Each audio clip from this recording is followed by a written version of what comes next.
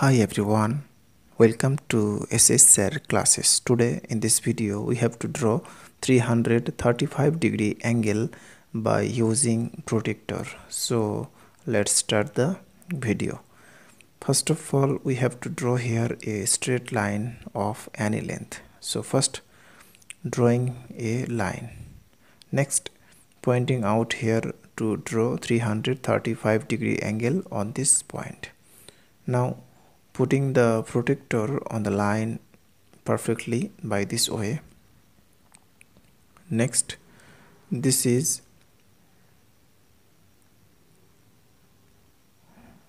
180-degree angle, but we have to draw 335-degree angle.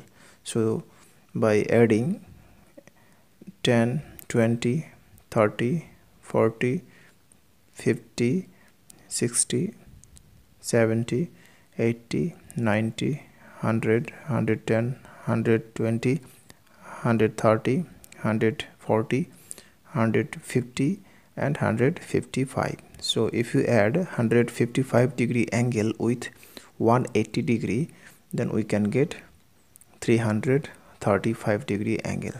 So now joining this to get 335-degree angle. So we got 335-degree angle. So this is angle PQR.